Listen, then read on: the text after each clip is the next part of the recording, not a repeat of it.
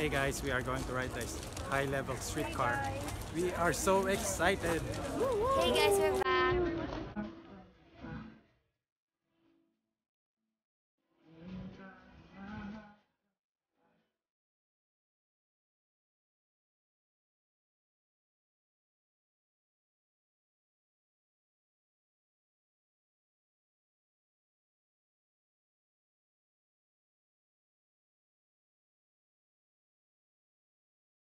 We are entering the high-level streetcar now. It looks awesome.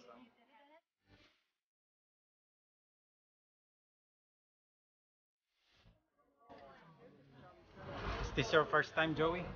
Yeah. How about you, Rowena? First time? Are you afraid of heights? Yeah. Welcome to the High-Low Bridge Streetcar.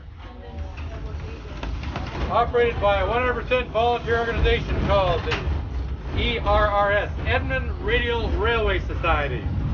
A group of volunteers that acquires, restores, maintains, and operates streetcars in Fort Edmonton, where our main shop is, and up here at the High-Level Bridge.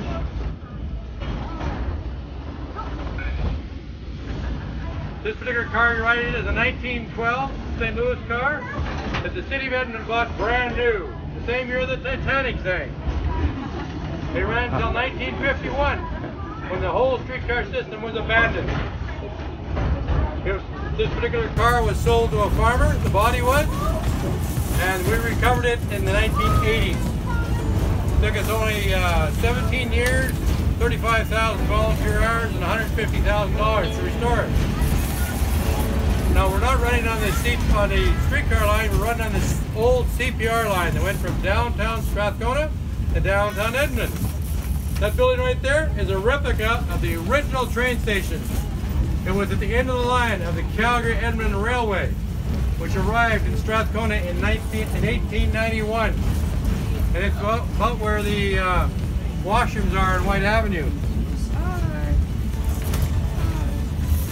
On this side of the streetcar is the oldest community gardens in Edmonton, operating continuously since 1946. Originally called the Victory Gardens. When the soldiers came back from Europe after the war, they saw how they gardened beside the railroad tracks.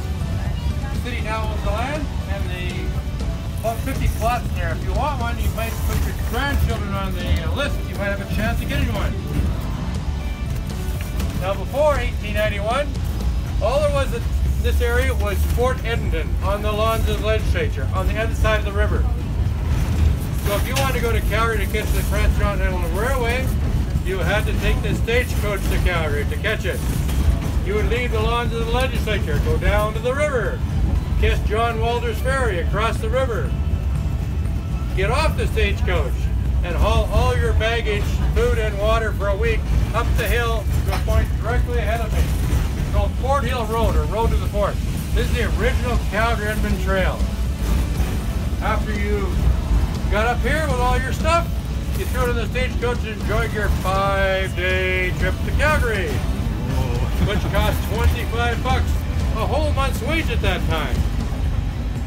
But things weren't all that bad. There was a store in Red Deer, and there was a roadhouse in Wetaskiwin. The rest of the time you just slept on the ground.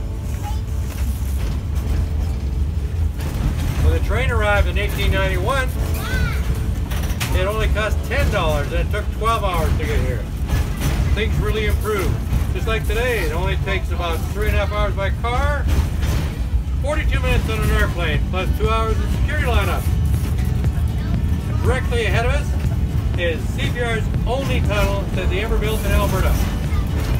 It goes under the far end of it, 109th Street, the same street we're on top of when we're on the bridge. And on this end, they made it about 3 times its length because they own the land and the air rights. They built an apartment block in the 60s. So we go underneath their parking lot for the apartment building called Strathcona House. As we enter the tunnel, we like to call it Edmonton's Alternative Art Gallery, featuring local and contemporary artists.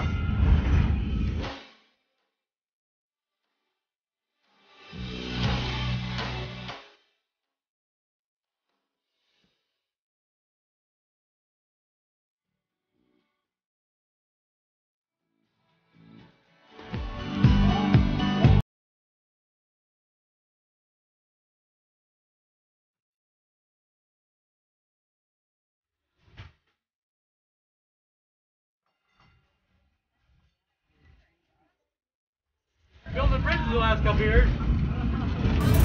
So when the streetcars run on this bridge, they run on either side of the train tracks which we're on. But you'll notice the poles that are holding up the 600-volt DC wires are offset from the edge of the bridge. That's because the streetcar hung over the edge of the bridge.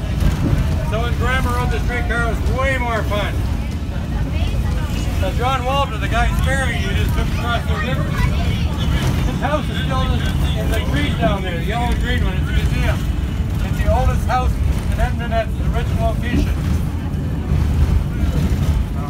John Walter was one of Alberta's first millionaires. This whole area was called Walterdale. He owns the ferry, he owns the coal mine, he owns the brickyard, he owns the lumberyard. This whole area flooded in 1919 and most of his fortune went down the river. Now this bridge and the legislature building were both built at the same time, in 1911 through 1913. And Fort Edmonton, the Hudson's Bay Fort, was still on the lawns of the legislature. So that brown building is that patch of grass, the bowling green. It wasn't torn down for another 5 years after that. Now that we're over the water, we're about 150 feet, or about 47 meters above the water, which makes us the highest operating streetcar bridge in the world. The other car we met, in case anybody's interested, the 1947 Melbourne, Australia car. It's a trust car, in other words, it's not allowed to leave Australia because it's a historical item.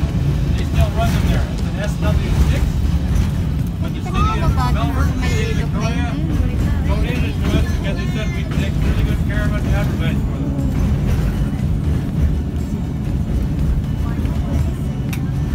I think they're selling off a bunch more right now, and they're taking bins along with it.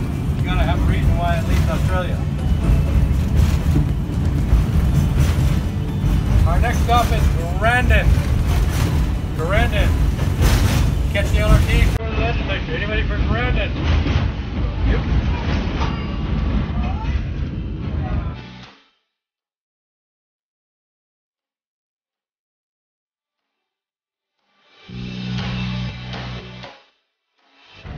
Seat is so cool because it's reversible seat.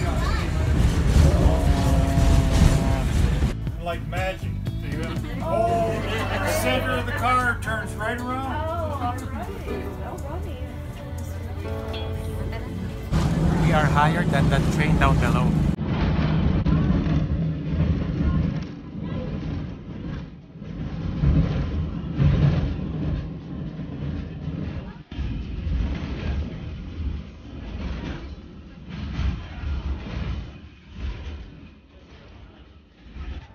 That's it guys, I hope you tried this high-level streetcar. It's awesome, and if you do like this video, please give it a thumbs up, and as always, more videos to come.